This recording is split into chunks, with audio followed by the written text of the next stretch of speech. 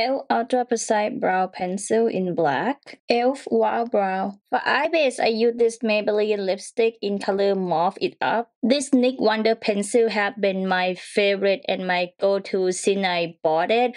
It just gives you beautiful highlight under your brow bone. It gives you, the oomph under your brow bone. It just lifts it without giving too much. It's just so good. Next, I'm gonna use this purple loose eyeshadow from Maybelline. I have this one forever. You can use any purple eyeshadow that you have. To top it off, I'm gonna use this L'Oreal eyeshadow in liquid diamonds. For this look, I want the eye to be soft. I'm gonna use this brow liner from Maybelline Lasting Drama to tightline my eyes. Lancome Priming Serum. CoverGirl 2 Blend Concealer in Golden Amber. Because my concealer is a little bit lighter than my foundation, but I need more coverage on that spot, so I'm gonna use the foundation to put on top of that to mix match the color. CoverGirl Pro Concealer in Beautiful Bronze. As always, I just use my own liquid lipstick for a clean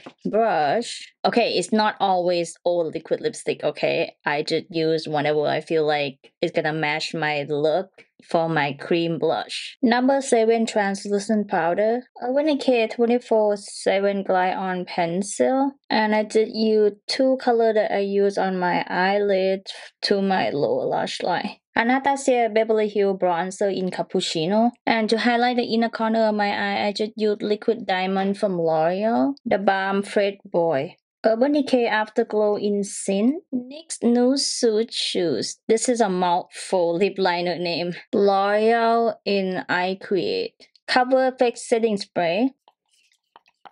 And this is the finished look. Bye!